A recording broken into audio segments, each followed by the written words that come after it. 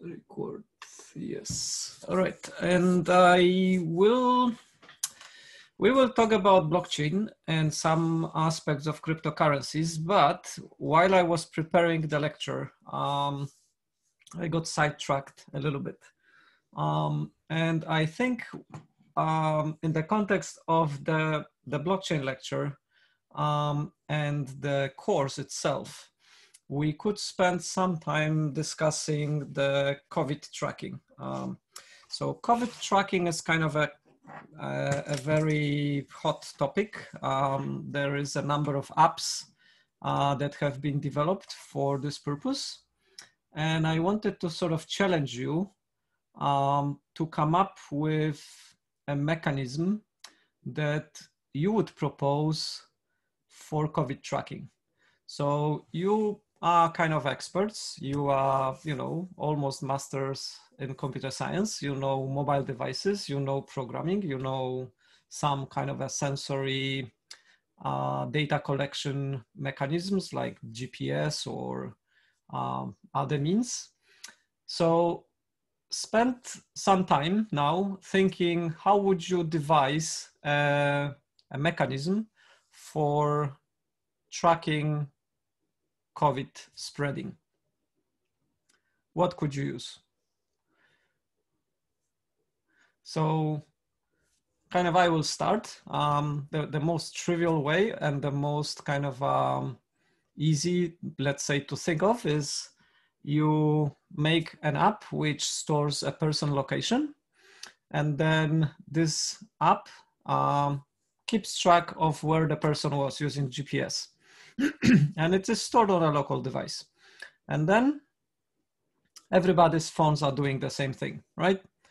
So now, if I got sick, I notify everybody about where I was in the last 2 weeks or whatever the time frame is. And then everybody's app will check if they were where I was near me, and then they will be notified, okay? So that is kind of a very simple, naive way of solving the problem. So what would you think are the advantages and disadvantages of this solution?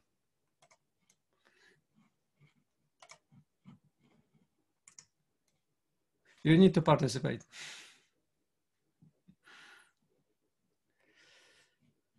So I will make a new slide.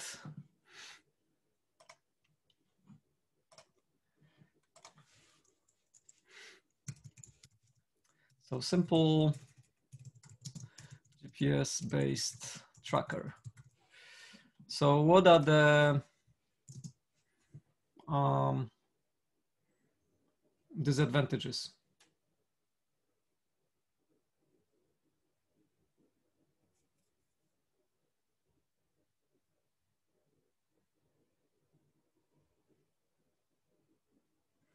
Anyone? Okay, I can see some chat answers. So privacy, that's right. So privacy is a kind of a problematic, as you said. There are two aspects to privacy. So one is where I was in the last 2 weeks is leaked, right? So people don't need to know where I was, but they need to know where I was to see if they were close to me, right? So we have kind of a trade-off, right? So there is a location, so that data location, personal location data is leaking. And then the bigger one is you have to leak it to everybody, right? Because you don't know in advance who was near me. So you have to notify everybody where I was such that they can check if they were near me. Even if they were not near me, they still need to be notified, right? So it's not only my personal data is leaking, but it's also leaking globally. Yeah. Okay, so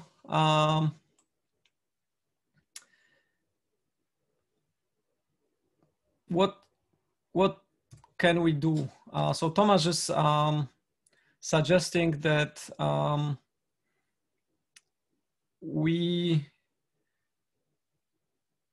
so can you explain, Tomasz? What do you think? Yeah, that's right. So we don't need to share the actual personal data, but we need to leak the location, right? So location is shared. No personal data is shared, but you will basically get an anonymous trace of someone who is sick, and you don't know who that person is, but you know where they were about. And then from the trace, from the location trace, you may be able to infer who that person is, especially if you are the person who was kind of nearby. So if I see a trace and I go to work and it's somebody who is kind of near me at, for the last 14 days in those locations, like in cafeteria or somewhere, I will kind of be able to work it out. So the people who are near the sick person may work out who that sick person is. Everybody else may not be able to work it out. So that's correct, yeah. That's right. So this is kind of the assumption, right? So we're not really leaking the personal data, we're sort of leaking the personal location data. So what can we do to prevent that?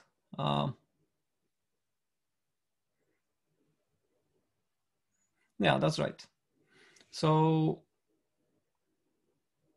what is the typical way of solving this, this problem? So we have the same system. I'm storing where I was on my phone. Everybody else is doing that. But now instead of me let's say only the sick person kind of notifies everybody, right? So now I am sick.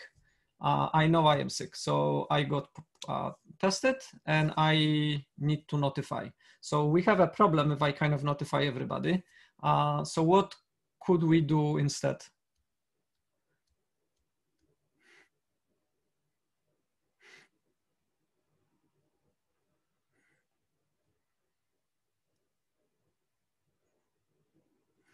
Yeah.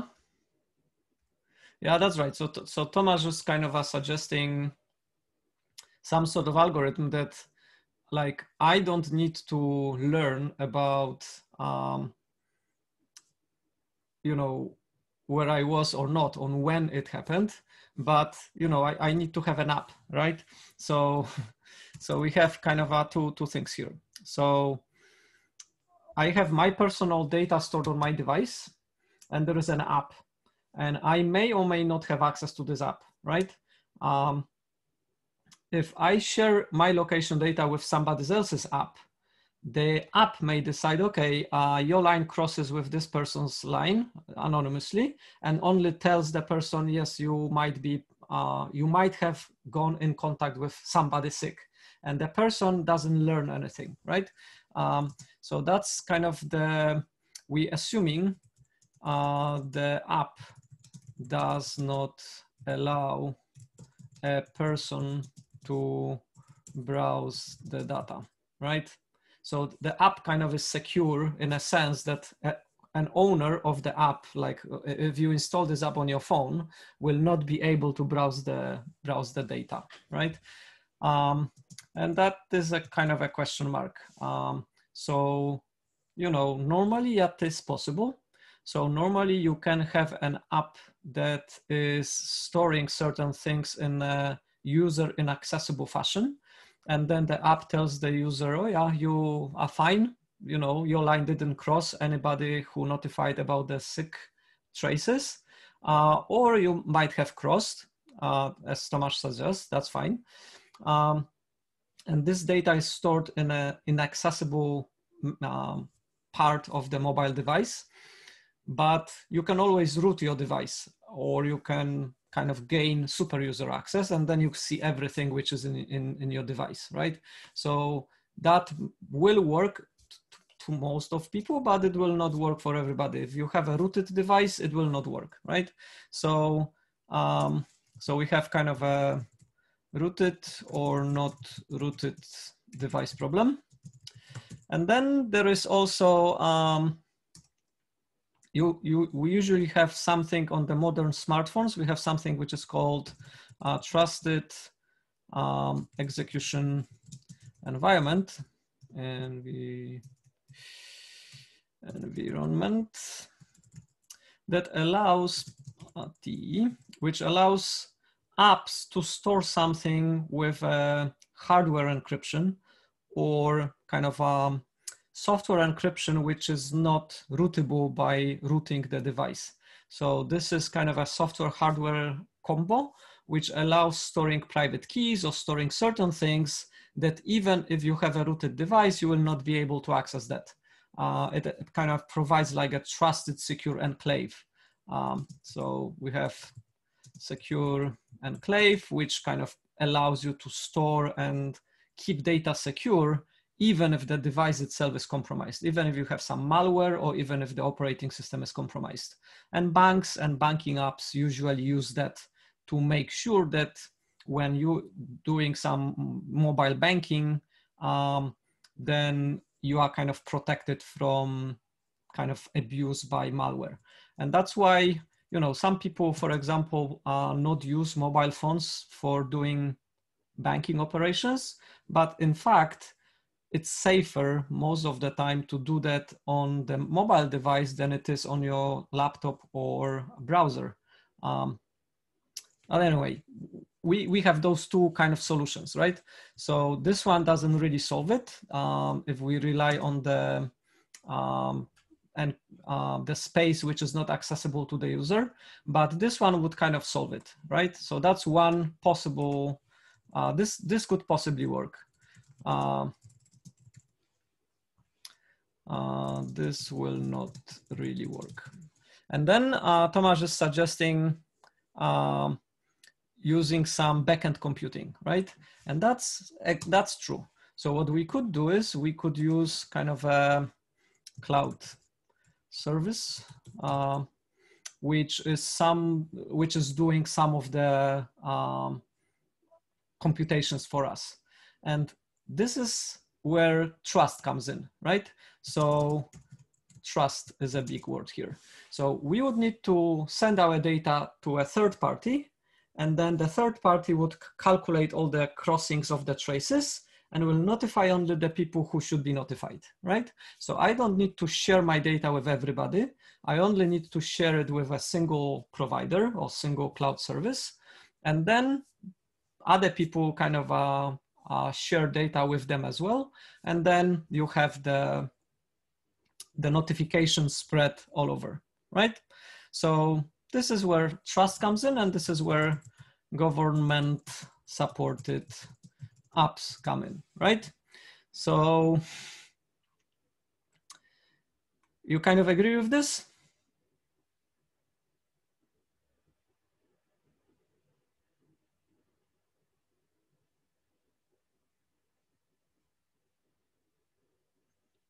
Yeah.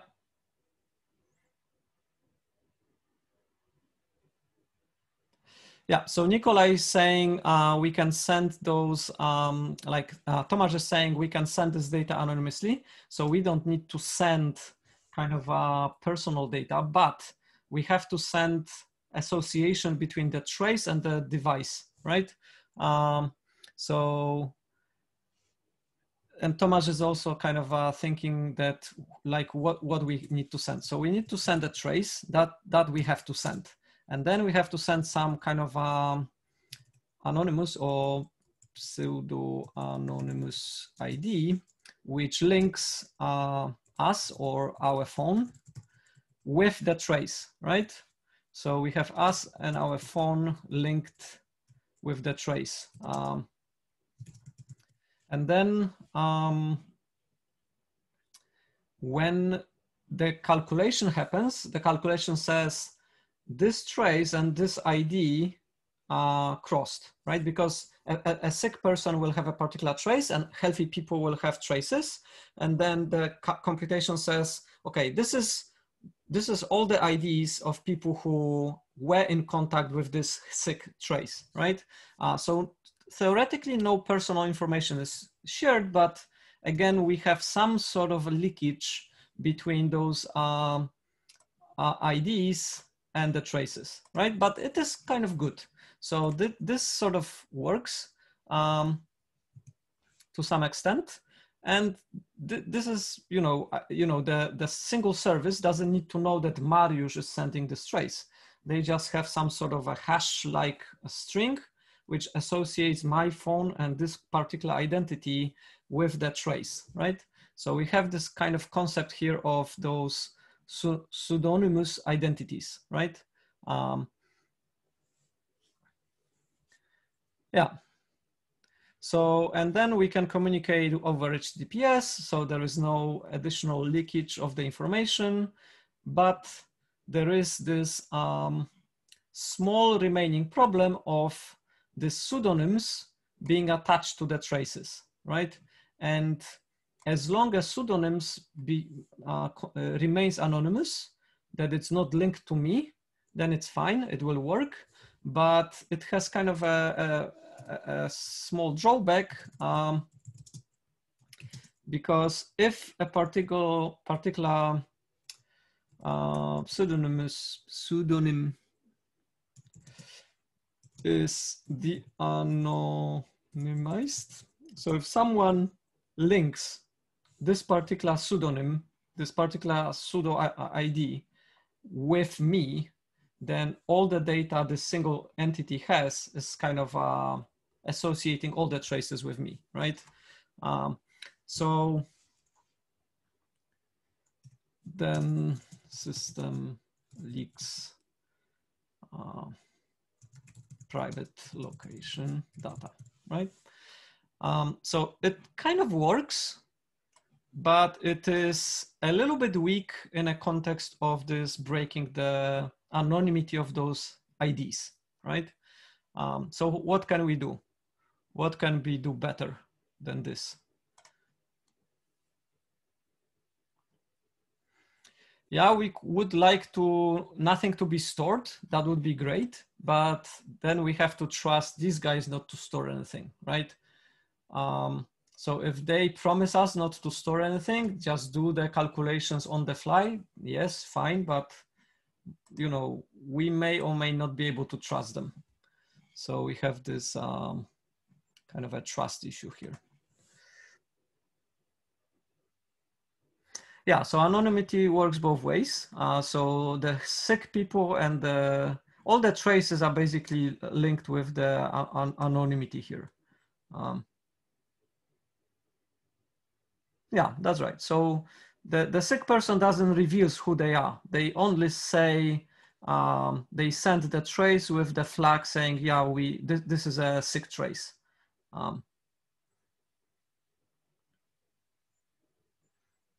Yeah, so Tomasz is kind of saying, yeah, this boils down to distrust. So can we do better than this pseudonymous IDs?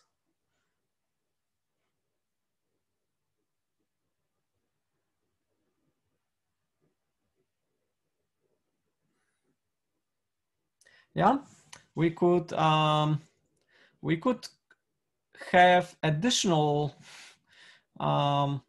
So this is like how governance works. I think what Tomasz is suggesting is that we include additional trusted party, so additional ID resolver, which, for example,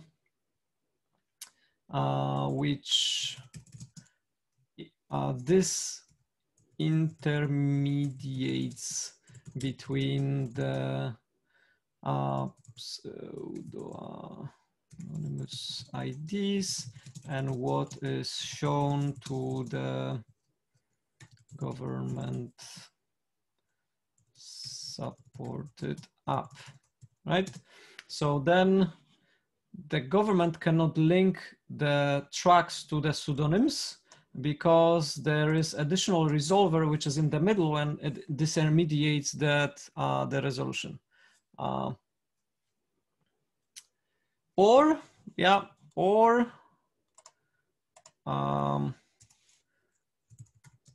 additional service that does part of the computing.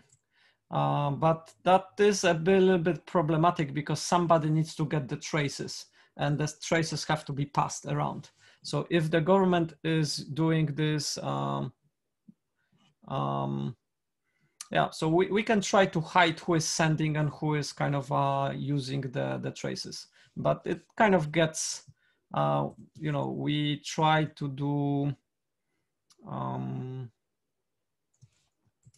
yeah, I don't think that would work, but it kind of is effectively similar to this, which breaks this link because we have this link here, ID to trace. And then with this one, what happens is we have the original ID through some, through additional kind of temporary ID maybe to track.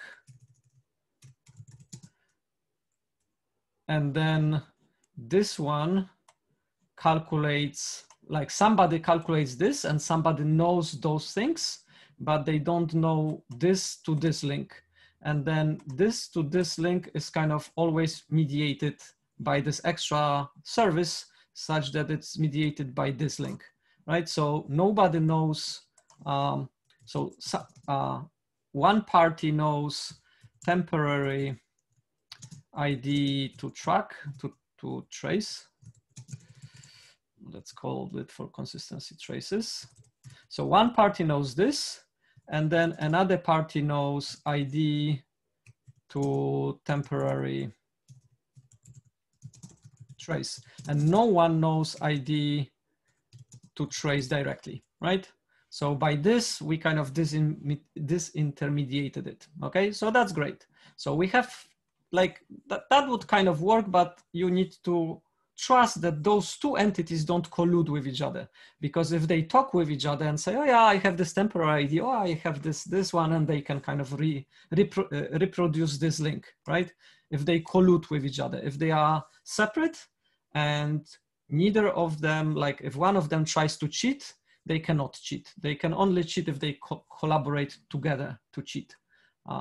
So that could work, right? All right, so can you do better? So the first option we've used is with GPS, right? What else could you do? Can we do contact tracing without GPS?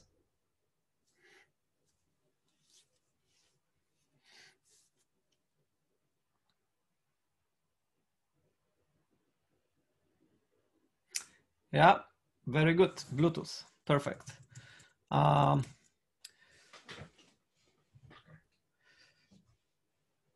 Yes, Wi-Fi Direct also. Wi-Fi Direct. What else did we do last semester? Direct. What else did we discuss last semester? We haven't really done it, but that involved microphone and speakers. We can use ultrasonic sounds, okay? So we can have one device broadcasting some ultrasonic sounds from time to time, and the other device is near me kind of listening. And then if they pick up that sound, they kind of know that they were near me at the given time. So we could use Bluetooth, we could use Wi-Fi Direct, we could use ultrasonic sounds. We, like with sounds and with all those technologies, it will work really well if the phone is in the pocket. And depending on the power consumption, they could use one of those, right? There is slight difference now because we know what other devices were near me at a given time. And also we know how far they were because we can measure it by the Bluetooth strength or the Wi-Fi strength or the kind of audio signal, right? You can just say audio in general. But we don't know where people physically were, okay? So here, with the first approach, we know physical location. With this approach, we don't know where people are, but we know who was with whom, who was near whom, right? So in practice, if I have access to my own device and I can log where I am, so I am kind of combining those three plus my own personal GPS tracker, I can associate other people whereabouts by tracking myself, right? But for a third party who will only get this data, they cannot do that, right? So from privacy point of view, this one is a bit simpler to analyze because the location is sort of the common and we kind of exchange it with others. Here, we have two aspects. Like if we use this mechanism with what we just discussed here, the trust, you know, it's kind of more complicated and a little bit simpler because I like this information, like the connectivity between people and timestamps doesn't necessarily leak any location information per se, right? So if two people send to a trusted government service, yeah, we were together in this, like in this timestamp, the government doesn't know where they were physically, but it knows that they were together, right? So if we go back here, now this trust is not about the location, it's about kind of togetherness, let's say, right? So that some people were near each other at particular time, but it doesn't really leak the information of where, right? Whereas here, with the GPS one, we went where, and then from where the service was inferring that togetherness, right? So in fact, like for the tracker, we don't need to know where people were. We only need to know the togetherness property, right? Were people together? And then that's what we were doing, the calculations of whether the traces were crossing, right? Whether they were together. But if information being shared is already this one, then the location information is not needed. And the trust only now concerns the togetherness, right? So, you know, this is privacy of togetherness versus location, or, you know, whereabouts. You understand that, right? It's a little bit different. So if I need to trust somebody with my location, they can misuse it for different things. Like, for example, somebody may learn that I am going out of my house on a regular basis and I'm not at home, so they can break into my house, right? That's what the location leakage is about. The togetherness is like something else. It sort of demonstrates that, for example, I'm regularly near somebody else and maybe I have a relationship, right? So for example, if I am cheating on my wife and I'm together with a particular, you know, person on a regular basis, sometime when my wife thinks I'm at home, then it creates this sort of suspicion that I'm kind of cheating on her. So the togetherness leaks certain privacy things but it's different than the location. But again, it is something that we want to kind of prevent to be leaking, right? So in this case, we have similar mechanisms like to associate some IDs with this kind of a togetherness information. And then somebody needs to decide that when the announcement happens, like I'm sick, then I have to notify everybody that I was together with in the last 2 weeks, right? Yeah, that's right. So Thomas summarized that that as well. So now we kind of in this mechanism, and again we need to like, so my phone stores who I was nearby in the past 14 days, and then I have to notify everybody else who was near me that I am sick, right? So if I get sick, I have to notify them, but all I have is, so I have the IDs or the, pseudonyms of, pseudonyms or IDs based, let's say we're using Bluetooth, right? So based off Bluetooth devices that were near me, but then I don't know who those people are. I don't know like how to notify them that I'm sick and they were near me, right? I know they were near me because I also collected who was near me, but I have no way of like notifying them. Also, if someone, let's say I'm healthy, but I was near a sick person, and then the sick person ID is kind of broadcasted, then I could check if I was near that person, right? So we can do it both ways, either the like kind of a global announcement of sick IDs, right? So if I got sick, I then broadcast my ID to everybody. And then if everybody can check, oh yeah, I was near that person from their own local traces, or we do kind of a secure cloud-based government app. And then I don't need to announce it globally. I just need to announce it to the government, right?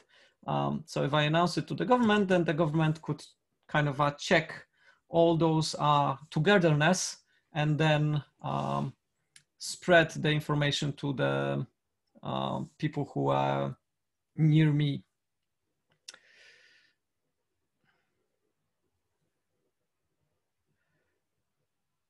Yeah, that's right. So we have the same problems and we can use the same solutions, right?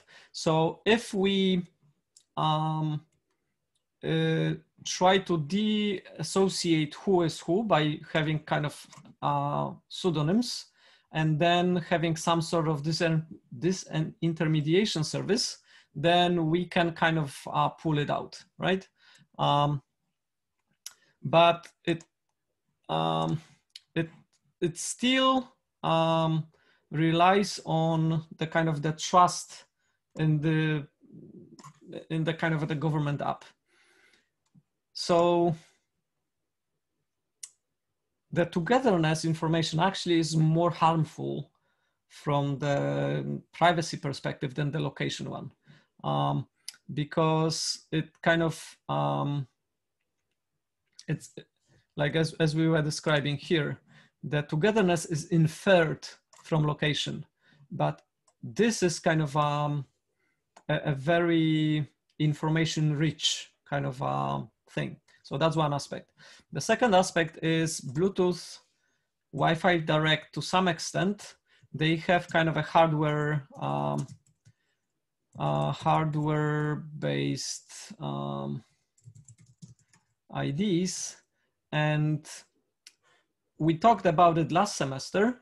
Then that if we leak this, then it's really easy for somebody to track us, to kind of keep kind of the record of our physical device, which then can be leaked and can be used for tracking. So even though it is pseudonym, it is kind of a permanent pseudonym, and once de-anonymized, for example, by going through a particular shop gate with a camera, I can kind of have a system, you know, even in the school, where when you're entering a building, I can record everybody who enters the building, and I just record by, you know, a scan of Bluetooth devices, what was your Bluetooth ID, and then I will de-anonymize you, right? So de-anonymization of this hardware-based IDs is easy. So we should not use it, right?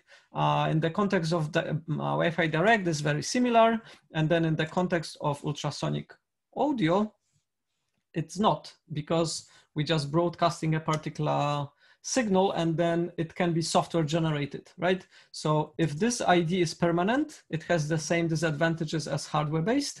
But if these IDs are temporary, then we have kind of a huge advantage here, right? And the same here. So instead of sharing Bluetooth and Wi-Fi Direct hardware IDs, could we share a temporary IDs instead? And the answer is not really, because to communicate with somebody else over Bluetooth, I have to establish a communication and I have to learn what this other people Bluetooth ID is, right? So on the operating system level, this needs to be known. From the application layer, that could be potentially disintermediated by the some sort of third-party service or kind of a protocol, right? So this is exactly what, so if I kind of inject one more slide. So Apple and Google solution to this is that they've updated the operating system and they've introduced this kind of a layer of this intermediation for Bluetooth based togetherness tracking. And how does it work? It works that instead of exchanging the hardware IDs of the Bluetooth devices, of devices near me, the driver and the kind of the operating system layer has ability to generate random IDs on a kind of a temporal basis. And usually it is every 15 minutes it is changed. 15-minute based temporal IDs, which are exchanged. So I learn about an ID of nearby devices, but those are not hardware IDs. Those are kind of a very temporal kind of fluid IDs. And every 14 days, the IDs are deleted. And every request for sharing temporal IDs needs to have user approval, okay? So they basically did what we were discussing here. Instead of trace of the physical GPS trace, the devices just store other temporal IDs which were nearby with a particular timestamp. The temporal IDs are generated by the operating system and the kind of a secure protocol to disintermediate the actual physical device and the hardware ID of the Bluetooth. And then this happens automatically by the API, which is exposed. So there is an API exposed to application developers, and they can basically do what they want with this sort of API. So Apple and Google are not storing anything. All this data is stored on the device only, and then the applications will kind of use it, right? So then the application can be built on top of this infrastructure. Let me read your comments.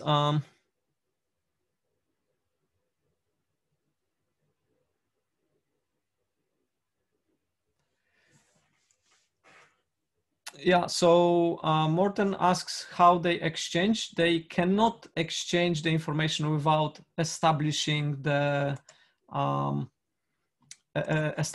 communication, right? But this information is sort of hidden from the application by means of this intermediation from the API and what the operating system is doing. So if you can root your device and if you install kind of a modified app, then yes, you can still cheat the system, right? I don't know on exactly on which layer they've done it and whether they've used the trusted, whether they've kind of used the TEE for any of it. But I would suspect that you're right, that if I root my device, if I fiddle with the driver and with the operating system and hack the app, then I may be able to use this API and these mechanisms to actually learn about the physical IDs of the hardware Bluetooth connections of the devices which send me the temporal IDs, right? So if I do that on this single device, if I walk around, I can associate the hardware IDs, those hardware IDs to the temporal IDs which are shared with me. And then I may be able to de-anonymize some of the temporal IDs to a person, but it only gives me partial trace and only for some of those temporal IDs, right? So yes, the hacking is possible, but the hacking is limited to 15 minutes based when this ID was valid. So if the person went somewhere else, they will be sharing other IDs which are random, and then whatever I learned is very short-lived, and then all those IDs are deleted anyway after 14 days. So unless you have an army of people with all those rooted devices which are kind of spread around and collecting data, then your kind of a personal data type of attack is very limited. So I think it is possible, but it has kind of a small and short implications, right? So Morten, I think you're right, but it is sort of limited. And then if you learned later outside of this range, then it will be useless, right? Because this is kind of a hard-coded limitation of the API. So Tomasz, you also right. Then this is designed to work relatively on kind of a small temporal scale for the reasons of hacking, as we just described. So the way it will work is that if I got sick, I have to send my temporal IDs for the last 14 days to a central server. And then the central server will share those temporal IDs with everybody. And then everybody will learn that they were or they were not near me, right? Some apps may,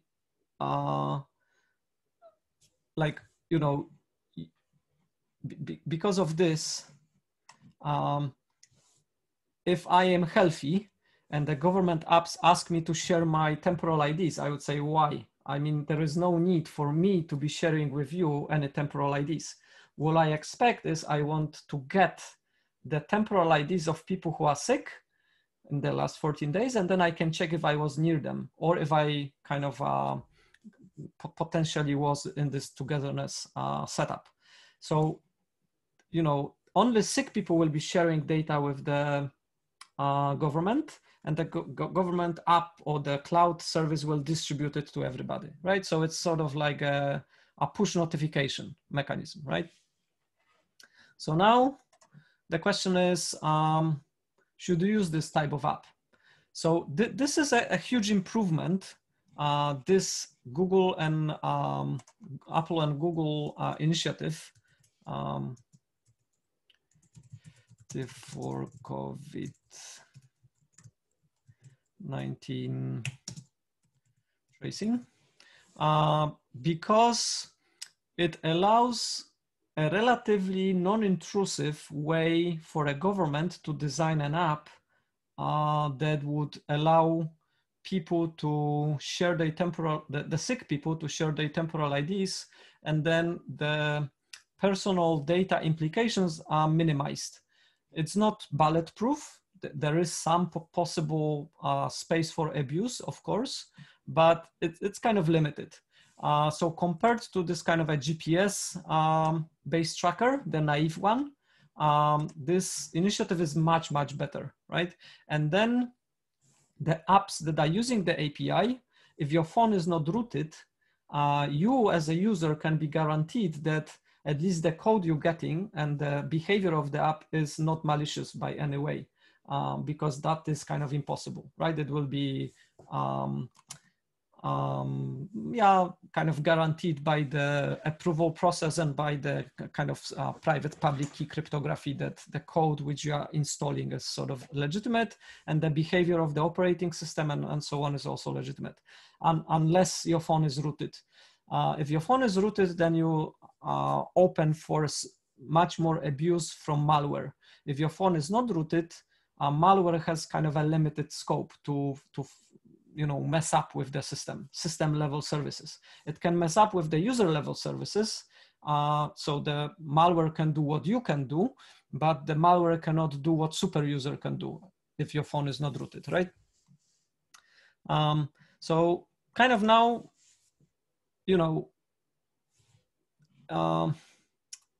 so should you use one generic app, not Apple, Google based, this kind of a traffic, and should you use the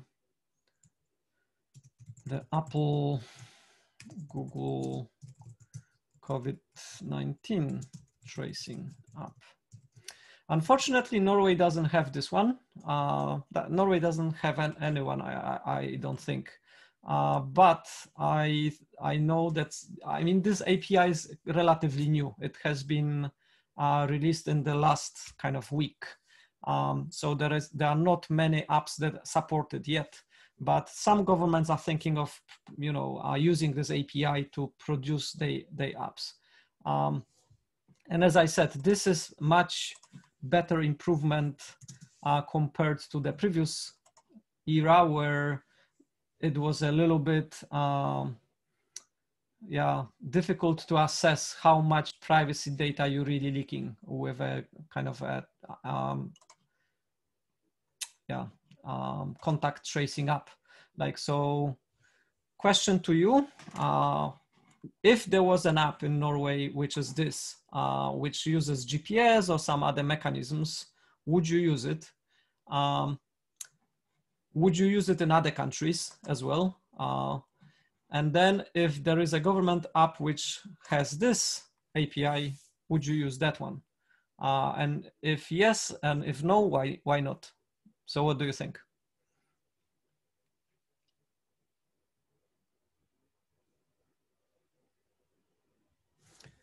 I will move the chat window away so that your answers are not recorded. So you retain your anonymity for whatever you want to say. So yeah, who would use the first app? Like if there was a generic app produced like by Norwegian government, would you use it?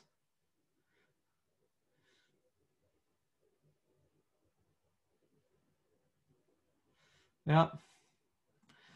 So no so far.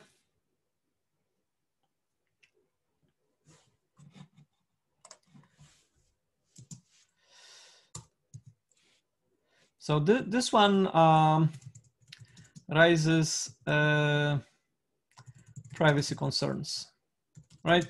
And I'm not saying there is some intent for malicious behavior or intent for malicious use of data.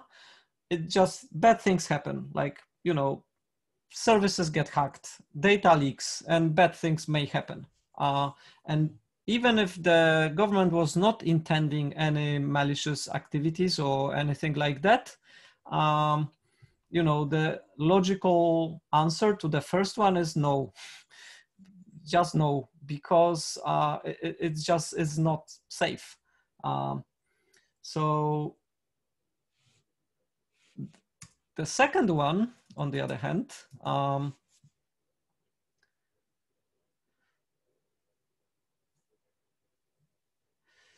yeah, that's right. So that exactly. So this one raises a lot of concerns, and it is data remains valuable even after pandemic, and even if it is anonymous, right? That's exactly true. This one is the same. This one is the same as as this point, but this one is slightly less harmful. So for one, only sick people trace is leaked, and the trace is for 14 days. So yeah, it's still, you know, it still is that point, right? It is still data, and it is still valuable, and so on and so forth. It's a little bit limited though. So the trace is only for 14 days, and it is cut. So the trace is for 14 days, and it's cut into 15-minute intervals, random IDs. And that means some certain form of data analytics and so on is also limited. I'm not saying it alleviates all this point, but it has lowered the impact or the privacy considerations, right? So it has less of privacy considerations. And then it is kind of like if, so if you're healthy, so for healthy people, right here, if you opt into the system, if you opt in, but you never share the data that when you get sick, you don't leak anything from you, because all the data that you've generated is on your device, and you get the benefits of other people notifying, but you are kind of like, you know, in the prisoner's dilemma, when you have this kind of a setup where you can defect or collaborate in the system, you are the one who kind of gets the benefits, but at the same time, you're not giving back the fact that when you get sick, right? So it kind of raises a bit of an ethics question, because if you opt in and get notifications, but never share your own data, then there is this ethics question. But at the same time, if you opt in and never shared your data, but get notified that you were in contact with a sick person, then you can quarantine yourself. So then you will kind of benefit the society by doing a quarantine on yourself, right? So even though you're defecting the system by not sharing when you get sick, right? This only happens when you get sick and you decide not to share your data, right? Then you have this kind of ethics question, right?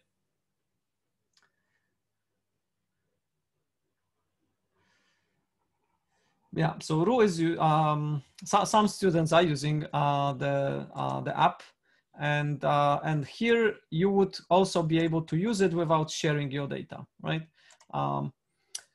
So yeah, I just wanted to kind of have an introduction on the kind of the way Apple and Google are trying to solve it, and it is kind of the proper way of doing it. It's not the ideal way, because certain things are still leaking to some extent, but it is much better than what was before, and much better than those kind of apps that are built in ad hoc fashion. So now before we go for a break, I will ask you one more question. So, so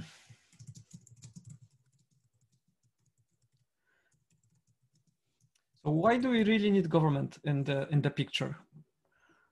Why do you think each country is doing their own app? And then if you travel and you were 2 weeks in Italy and your trace is in Italy, should you use the Italian version of the app? Because the Norwegian one will not work with the people who were in Italy, right? Like the Norwegian app will only work kind of for Norway. The Italian app will only work for people who are kind of in Italy. And then if you go there and you're using the Norwegian app, it will have 2 weeks of traces of people who are in Italy, but not like the Norwegian system will not be able to notify anybody, you know, those Italians, right? If you got sick, right? So it kind of doesn't make sense that it is based on the governments doing it for each country separately, especially in the context of pandemic, right? It's not a local thing, it's a global thing. So the first question is, do you really need a government? And if not, how should that be solved such that it still works the same way, but you don't need this trusted, single trusted third party?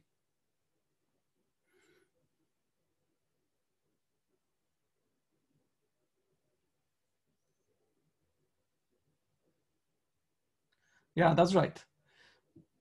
But let's say you went to Italy for 2 weeks and then you got sick. And on the second day, you got, notified that you're sick. So now you're saying, okay, I'm sick. So for the 12 days out of the 14, there is no point of letting anybody in Norway know that you're sick because you're out of the country anyway. And then the Italians who you met yesterday with you, they should go to quarantine, but they will not because you're not using the Italian version, right?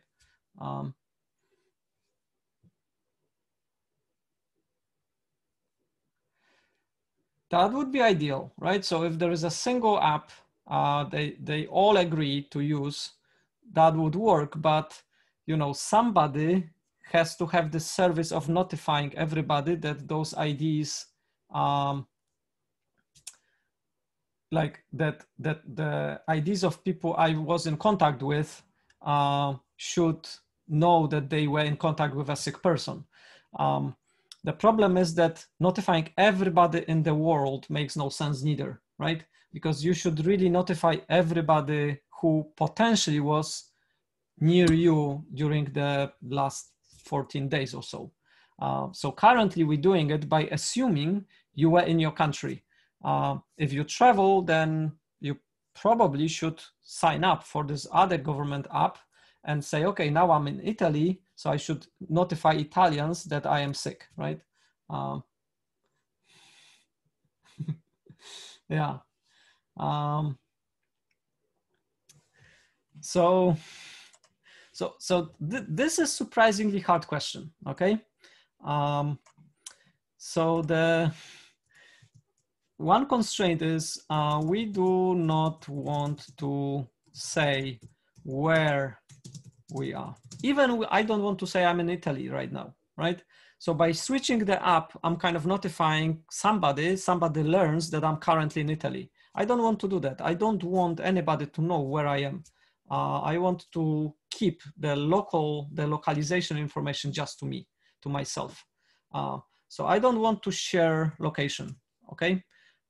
So not good. Notifying everyone in the world about the temporal IDs of, let's say, about my temporal IDs when I get sick is not good neither, right? So I don't want to, like, once I get sick and I have this ethical dilemma, like, oh, should I notify everybody that I'm sick? And I choose, yes, I should notify the people who are near me. Then this, I should not do it globally to everybody in the world. It kind of, I don't want to share my IDs with everybody in the world, right? So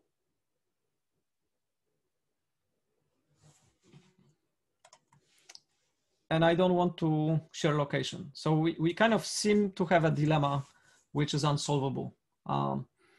Because how would I know to whom share my location if I don't know where people are around? And at the same time, I only know the random IDs of people I've met, right? So I have my own temporal IDs, and I have temporal IDs of people who were near me, okay? But I don't know who they are and how to notify them. So the question remains, can this be solved without a trusted third party? Can we have something that allows me to notify people of whom I know temporal IDs that they should consider going to quarantine because I am sick?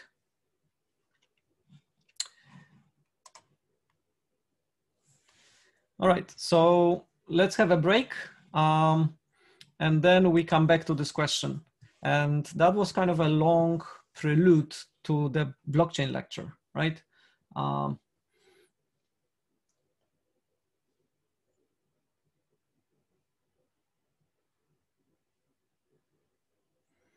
Yeah, so Tomasz is kind of onto something, and we can kind of explore it a little bit more after the break. So let's have, yeah, let's meet at 1:30.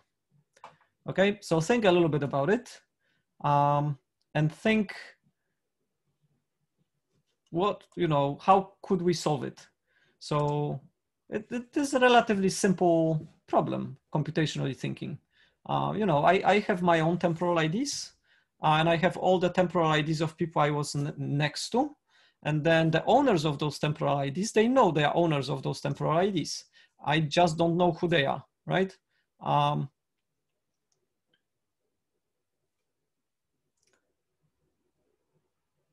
Yeah, so the lecture is until 2:00.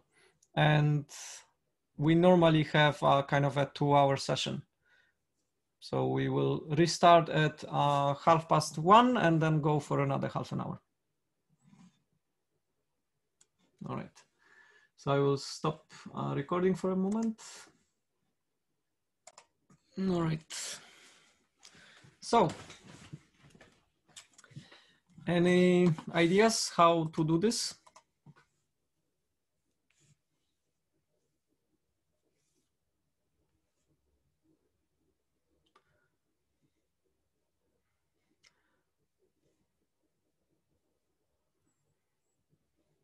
So who thinks it is possible to notify owners of the IDs that I've met in such a way that no one else will learn who they are, and no one will learn about me, but I will let them know that you know, they got in contact with a sick person.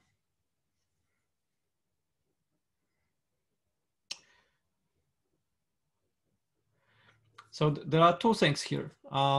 One is just the notification. So like letting them know that they got sick, that I got sick, such that they were in contact with a sick person. So that's one thing. The second one is validating that this notification is legitimate, okay? We will not do that now. But it is kind of a separate issue, okay? So the first issue is I have my own temporal IDs and I have all temporal IDs of people who were near me. And I just need to let them know without letting know anybody else, right? Is that possible?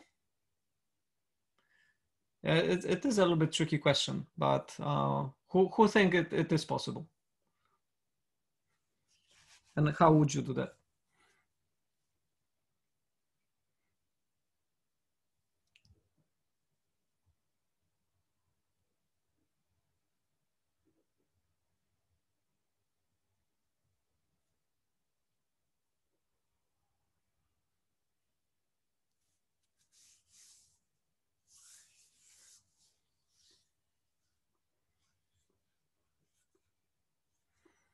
All right, so let's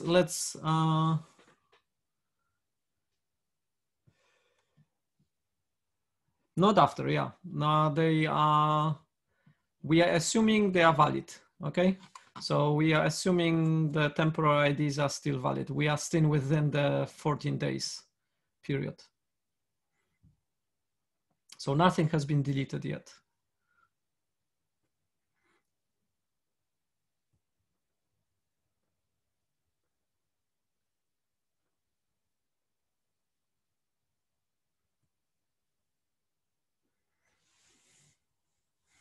Okay, so I will leave it for you to think a little bit.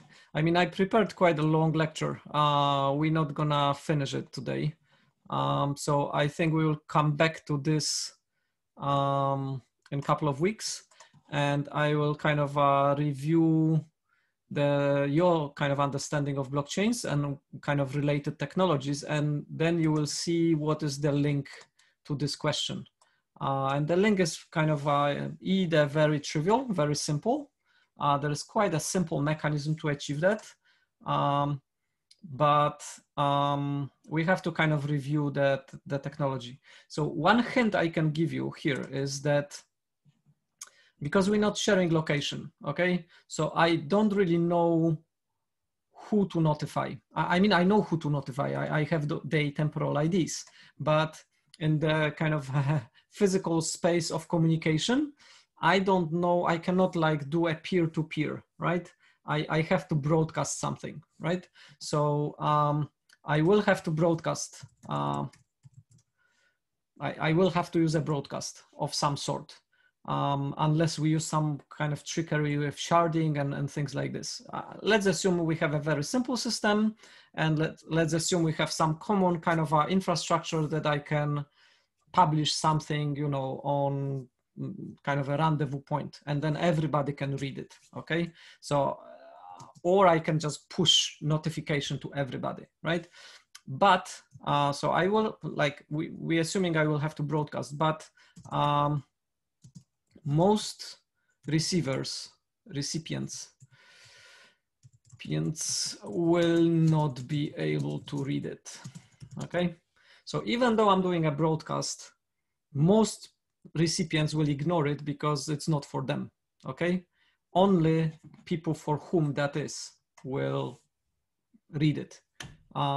Everybody else will just get it and they will have to ignore it. So because it's a broadcast, it's kind of inefficient, but because we're only using it for notification of sick people, we not need to do it a lot. I mean, you only need to do it once when you get tested positive for COVID. So we kind of assuming that the broadcast is not so inefficient that it's unusable, okay? So then the question remains how to do it. Yes, so Nikolai is onto something. So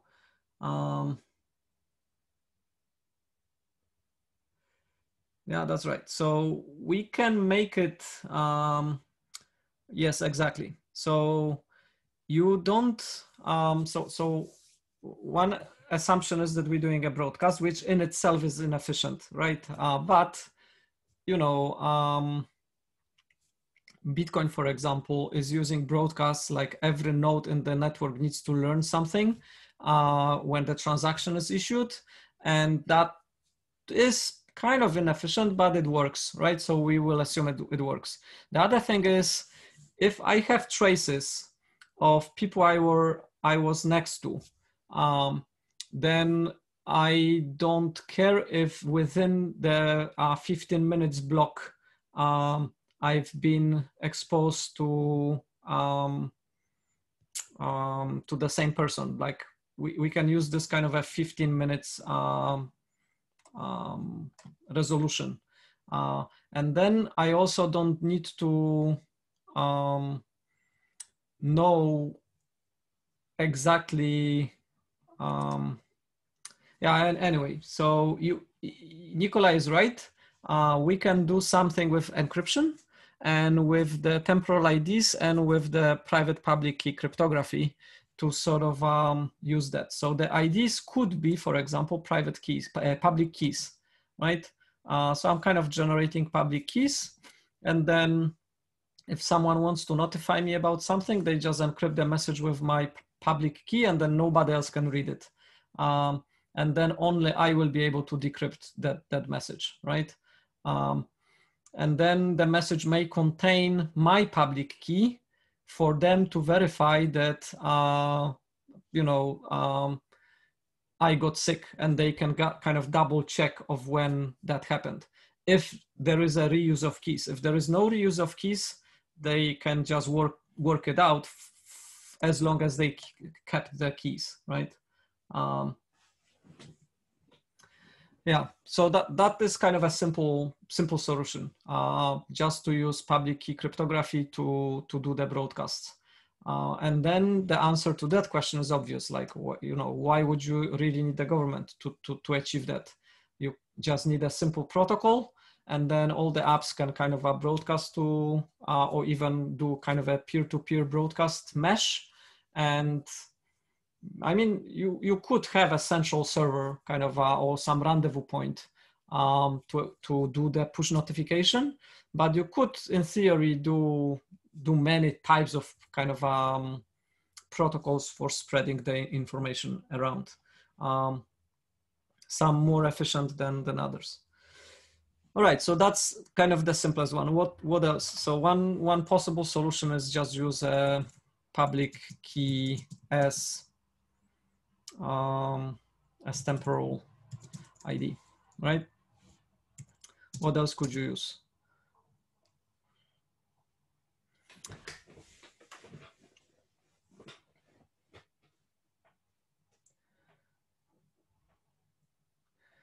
You can use other mechanisms where you obfuscate of, because, you know, those temporal IDs are only known to you and to the people who have them, right? Nobody else actually knows those temporal IDs because they are, you know, random and kind of private.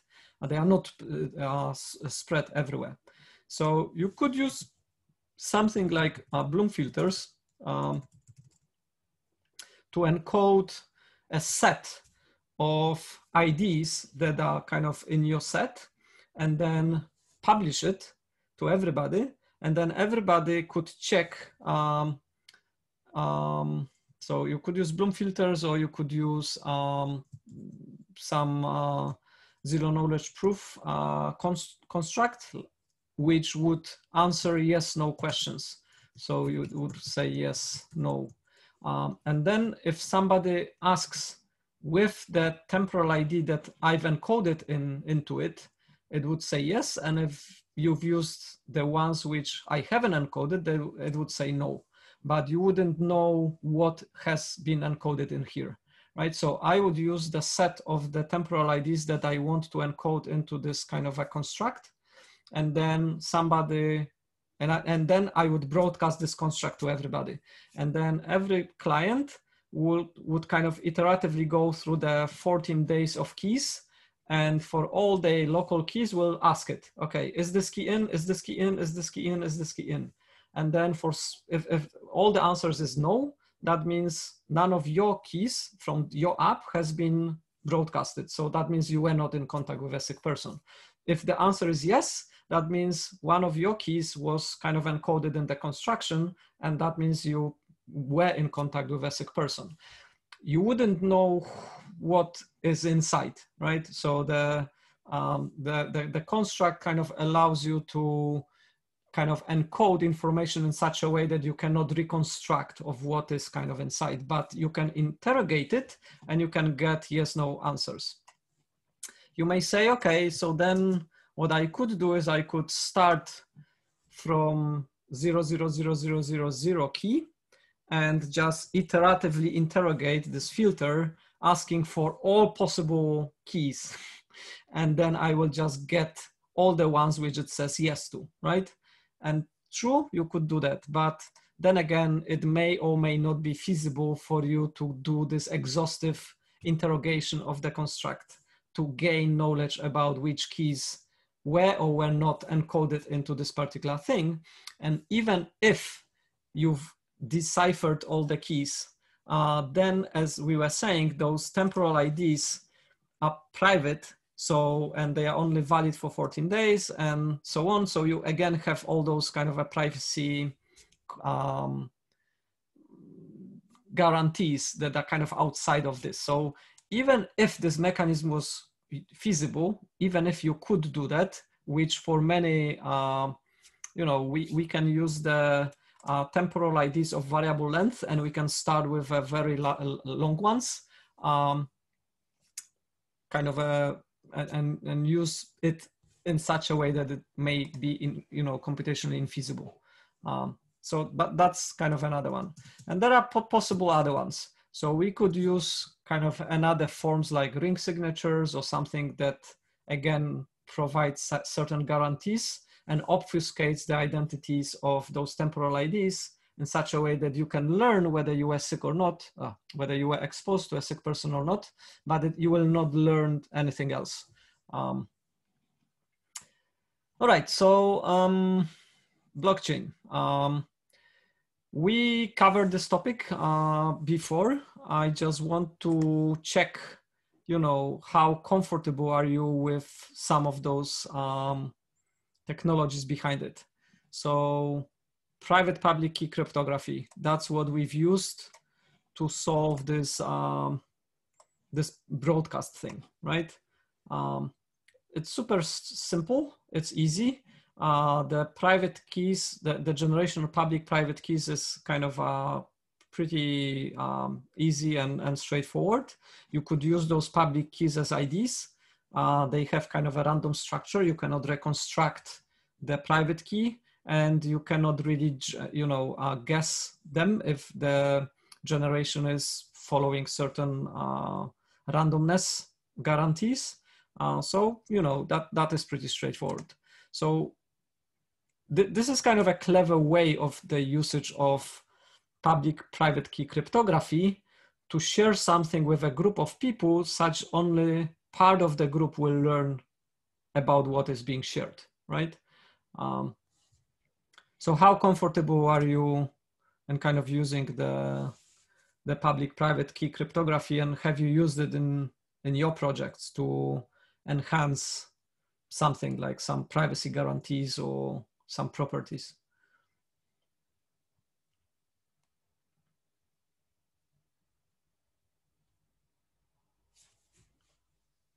Anyone used it before, like in any of your projects? Nope. Yeah. Yeah, to some extent. To some extent, we've been kind of using it and trying to use it last semester. Okay, so how about hashing? That you should have used. When is hashing useful?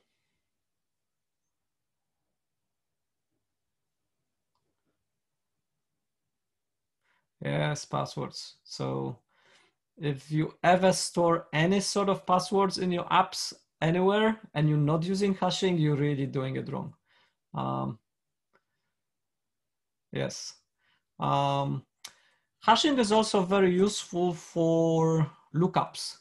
So when you need a certain guarantees on your lookup performance in your app, you have some sort of data to store or something that you need to look up.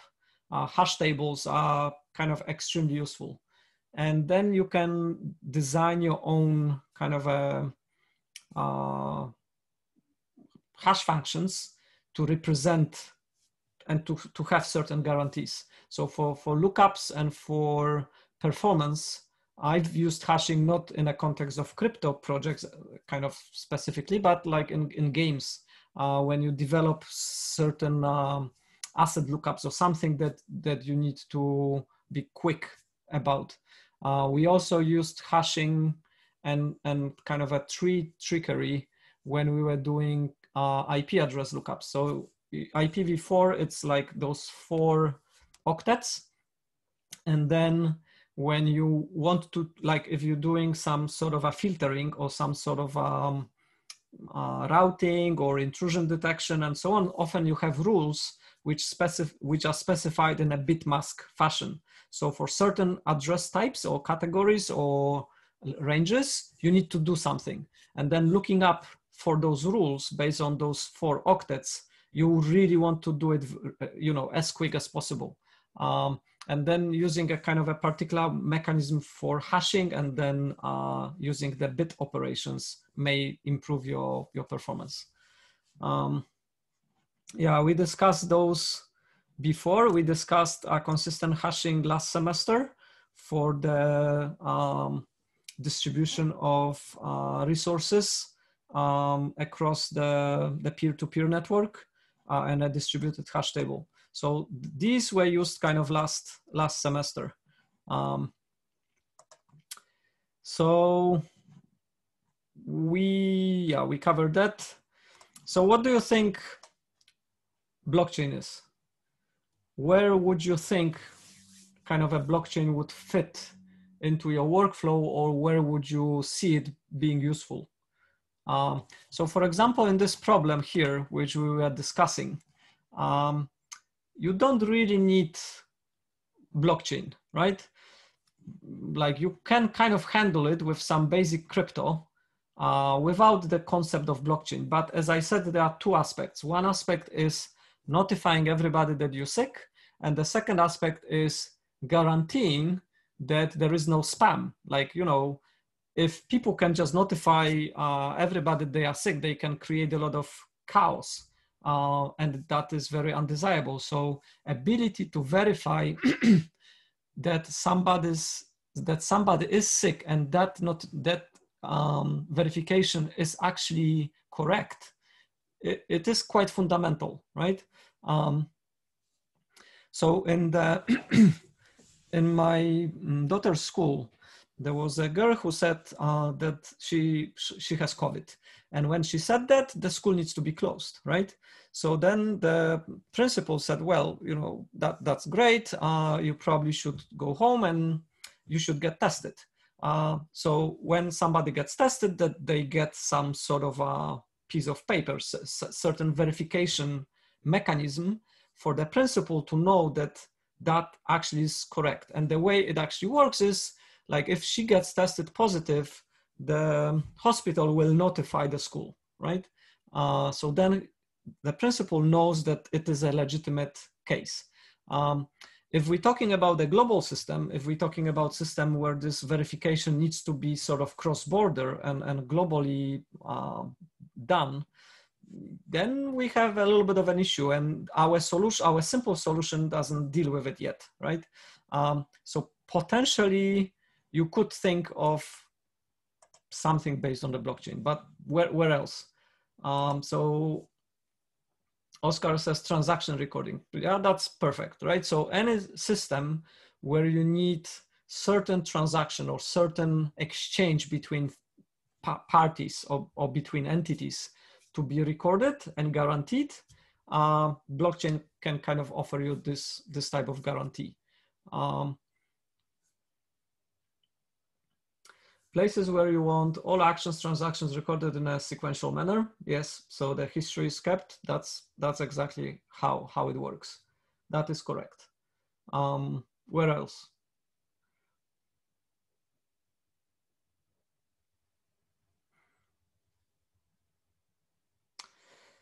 Yeah, the history question is, it's an interesting one. So usually blockchain has two characteristics. It's immutable and the history is kept, right?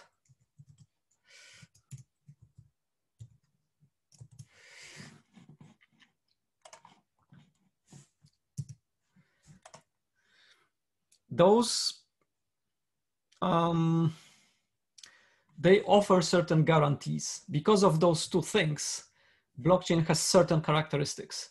So if someone talks about mutable blockchains or blockchains where the history is discarded or changed, then we really don't talk about blockchain in the kind of traditional meaning of the word, right?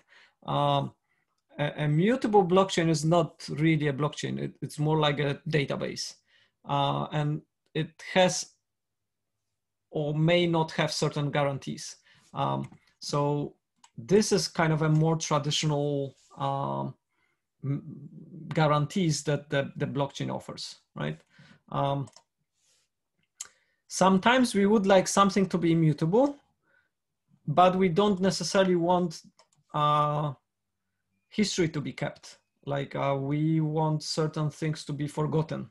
But that can be somewhat achieved even though we have both properties kept. It is, again, semantics and a little bit like the scope, right? So for example, when we said here that we don't want to notify everybody, but then we're using broadcast, you may say that it's contradictory, right? Like we are notifying everybody because it's a broadcast, so everybody will be notified. Yes and no. Like we're using broadcast on a kind of a lower layer, but then the application layer, only the interested recipients will get the message, right? When using Ethernet and you're pushing your frame into the wire, and you have a large network, like we kind of on the NTNU campus, and you're pushing your frame from your laptop to the Ethernet wire, this Ethernet frame will get to every single Ethernet device which is connected to that wire, right? To the next switch. Some switches are kind of intelligent and they will kind of a limit of which wire it will go next. So if a switch has like 10 outputs, 10 wires going out, it may go onto the single wire, but it may kind of go to all. So if you have more than one network card on the Ethernet wire, all of them will get the frame. All Ethernet devices for whom this frame is not will drop it, right? Unless you instruct the network card to be in a snooping mode and you will kind of read all the packets. So then you can kind of investigate what is the network doing, even if the packets are not for you. But typically there is a broadcast. It's not peer-to-peer, right? We always have that. We always have kind of layers, and on some layer, people who are not supposed to get something get it anyway, because that's the way to organize communication. So here we have those two layers, and it's the same here. Even though we say history is kept, the history is kept on the kind of infrastructure layer, but certain things can be deleted. And then even though on the blockchain layer or the transactions are recorded, the actual data they link to might have been deleted and might have been gone. So you can disintermediate what is actually permanent and what is immutable and what happens with the data. And then the history of transactions is kept, but the data might have been already deleted. And same with the details. So you might have some history that is kept, but some of the details of what the transactions was actually about is gone because it was stored outside of the chain, right? Okay, so the final one is, what are the smart contracts? So do we have blockchains with and without smart contracts, or what are smart contracts? And where would you use them?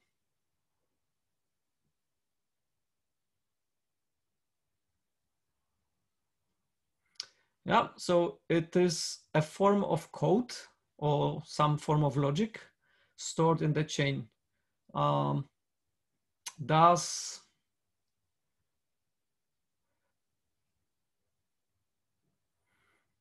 so Nicola is correct also. It is some form of behavior or logic or kind of action that is guaranteed to take place, right? Under certain conditions. The term smart contract has been coined before blockchain era. And for example, a vending machine is used often as an example of a smart contract. So when we go to a shop and we buy a drink, we say, I want to buy this Coke. And then the seller says, okay, here is your Coke, but you need to pay. And then you pay. And then you kind of engaging in the kind of a contractual protocol where if you pay, you're gonna get the drink, and then the money are becoming the property of the seller and the drink becomes your own property. Before this exchange, the drink is the property of the seller and money is yours, right? And after the exchange, some things change hands. And then the vending machine is kind of the, you know, technological encapsulation of this contractual protocol in such a way that at the beginning of the exchange, the drink is inside the machine and the money is with you. At the end of the exchange, the money is with the machine and the drink is with you, right? And then you don't need the seller. You don't need the human to do this contractual agreement between you and the machine, right? So you have, we kind of remove the seller from the shop and we encoded the protocol in such a way that it cannot be violated, at least in theory. Of course, the machines can broke. Sometimes your code gets stuck.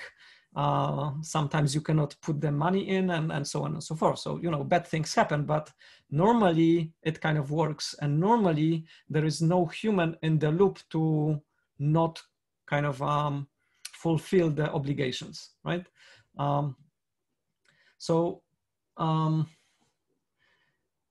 Does Bitcoin have smart contracts?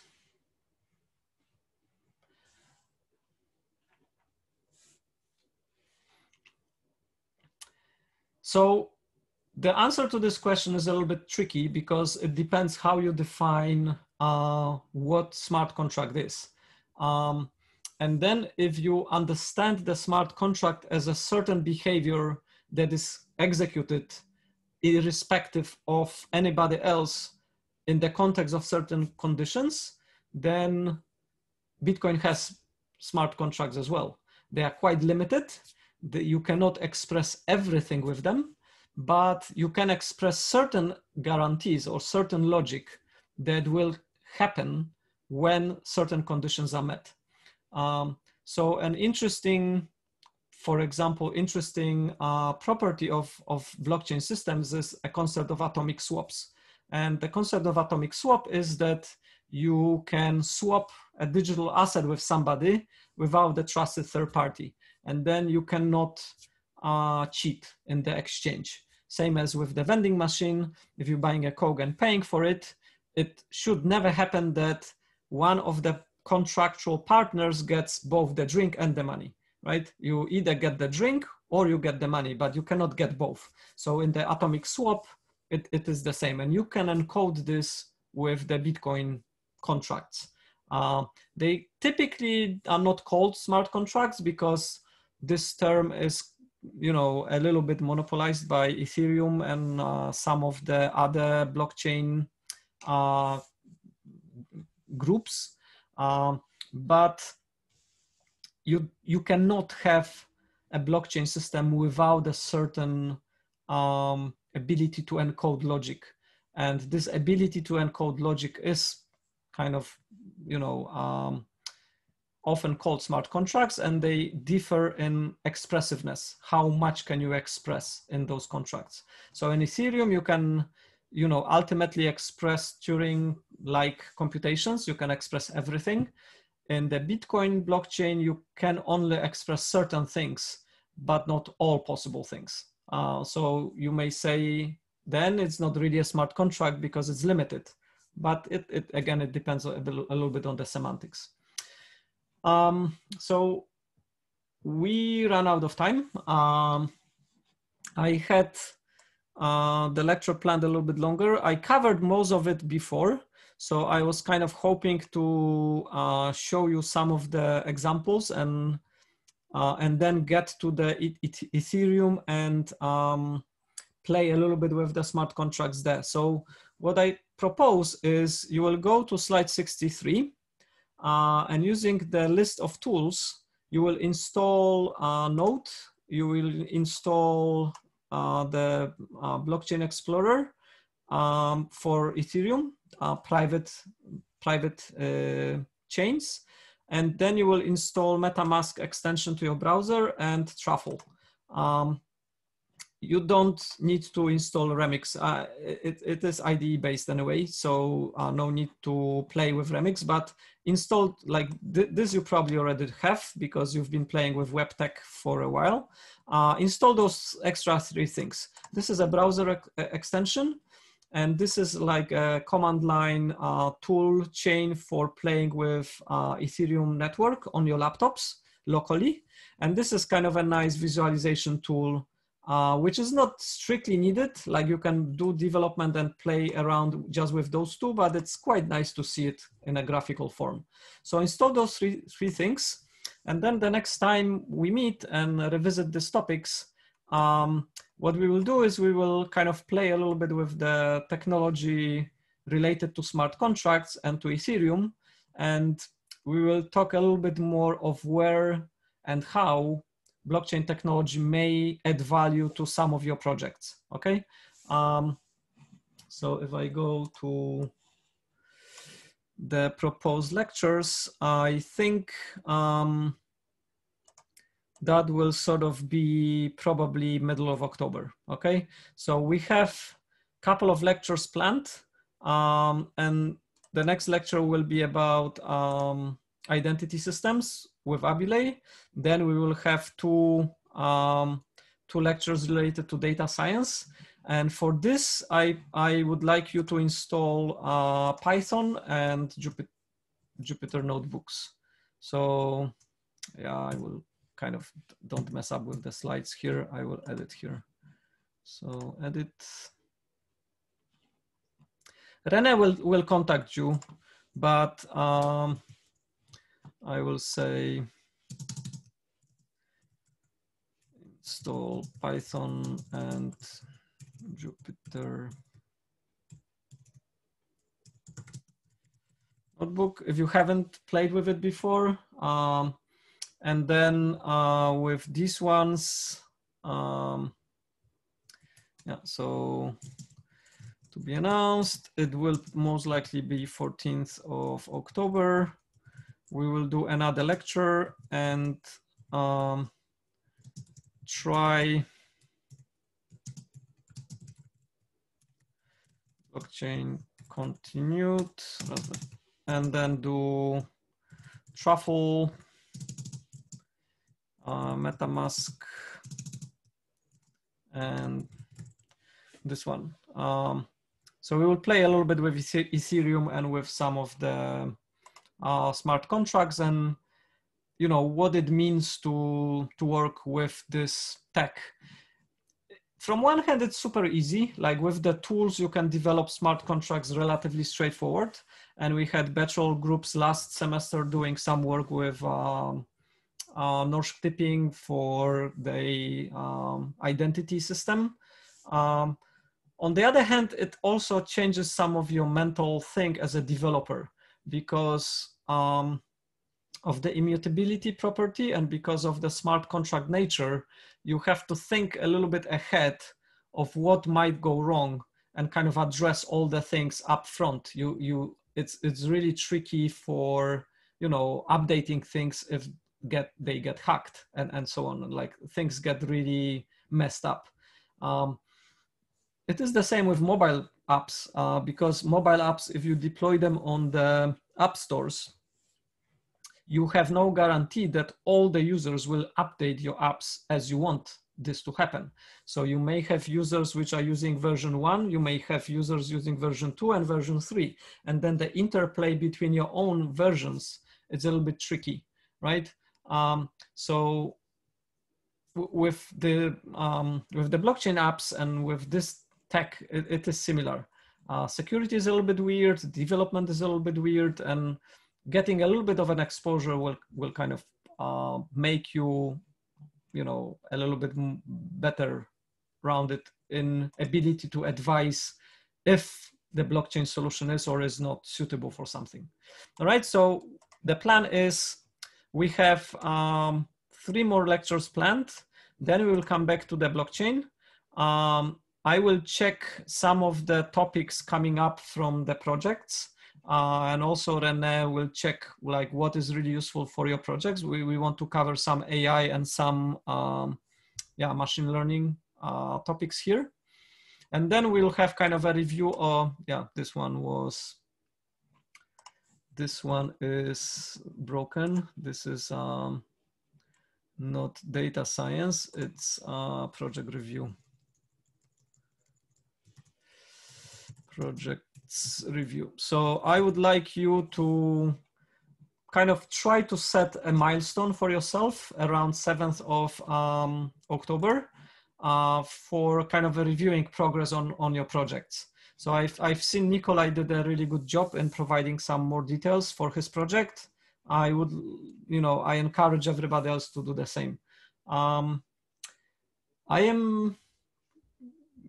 So I'm over time, so that's it. Any questions?